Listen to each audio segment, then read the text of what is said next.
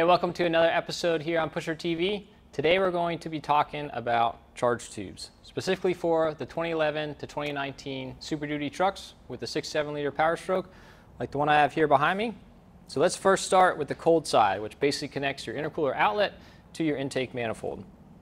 Here we have the two different designs that came during this year range. This is the 2011 to 16 design. It's mainly plastic, and it's just been a very problematic part. It's really a matter of when, not if, when this thing blows apart, no matter what you have on the truck. If it's a bone stock truck, these have left many people on the side of the road.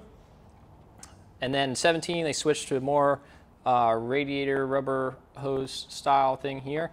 And so at the time of filming this video, these trucks are still pretty young. We'll see how long they last. Radiator hose definitely has a lifespan. And so the reason we have this tube is because these have been very problematic and don't have the best flow. You can see they do make a lot of bends, and there's a lot of stuff that snake around the engine bay. So when you are shopping for a replacement, speaking of which, those are entire assemblies you have to buy as an assembly from the dealer. Current list on them right now is $160. So if you have any type of problem, there's no serviceable parts, it's a whole assembly you have to buy. And so those are about $160. If you're shopping for an aftermarket version, one thing you really want to make sure is that it has multiple bends. If it's just a one single bend piece of pipe that would lay flat on a table, stay away from it. There's no geometric way to get from the intercooler outlet to the throttle valve with one bend without rubbing on something in the engine bay. So you can see ours has a three-dimensional kind of helical bend here. So this guy is supplied with a coupler that comes out of your intercooler, very heavy duty, rated for compound system level, boost levels, full stainless T-bolt clamps, comes into your charge tube. As we're going through our charge tube, we have a CNC machined intake air temp sensor port here that utilizes a really nice brushed stainless hold down bracket that holds it in place.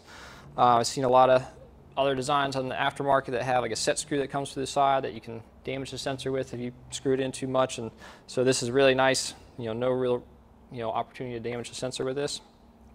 Then after that, you have two 1/8" NPT ports. That thread is the most common thread for a water meth injector, a boost gauge pickup, nitrous injector.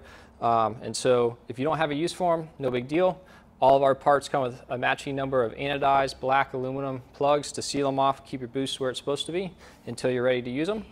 This also has nice big beads on the end, again rated for compound system level boost levels. And then you have two options from how you connect to your intake manifold. If you have a tuned truck, you can go with our throttle valve adapter. This guy replaces your throttle valve and utilizes a nice O-ring connection that's rated for at least 100 PSI. All of our current O-ring designs are rated for that. That's really nice because the factory gasket is very thin metal. It's really kind of a one-time use type deal. So if you have to work on the truck or do whatever and take this off, you don't have to go get another factory gasket. This O-ring can come on and off as many times as you want. And then to bolt to your intake manifold, we supply really nice flanged head bolts, very much like the factory units, as well as stainless washers to protect your powder coat as you're tightening them, and then a very heavy duty, again, silicone coupler with all stainless T-bolt clamps.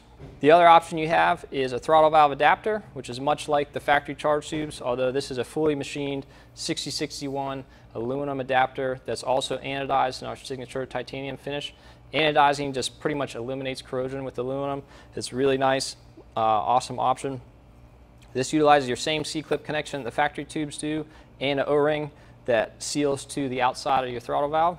And then again, another very heavy duty silicone coupler and T-bolt clamps to finish off your connection. So this is listed on our site. It can be bought separately or you can buy it in a kit with the hot side. Has similar issues, not as common as the plastic charge tubes. Again, these are full assemblies. You can only buy the whole assembly. And the factory charger uses a C-clip style connection. And what that does is it uses a C-clip here to slip over and fall in a groove, and that holds this connection to the outlet of your turbo.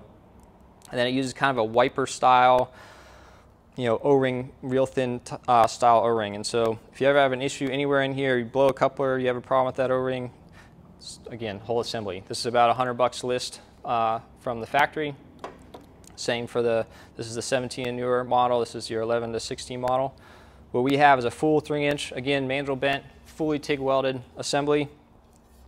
We use the same C-clip connection. You're really forced to do that if you want to do this correctly, with, again, an internal O-ring a lot like this adapter. It's a standard O-ring, very easy to source. And then again, a nice heavy duty coupler, all stainless clamps.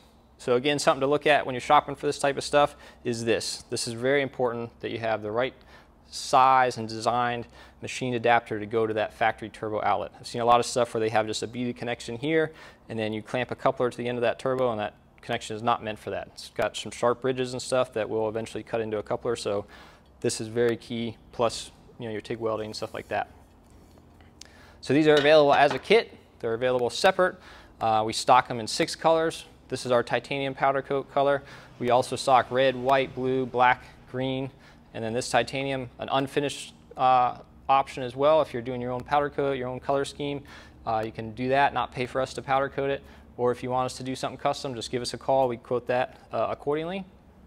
There's a lot of information on our site about either one. If you have any questions or concerns about it, check out the site. If you can't find what you're looking for there, we're here for you. Give us a call, shoot us an email, and thanks for watching.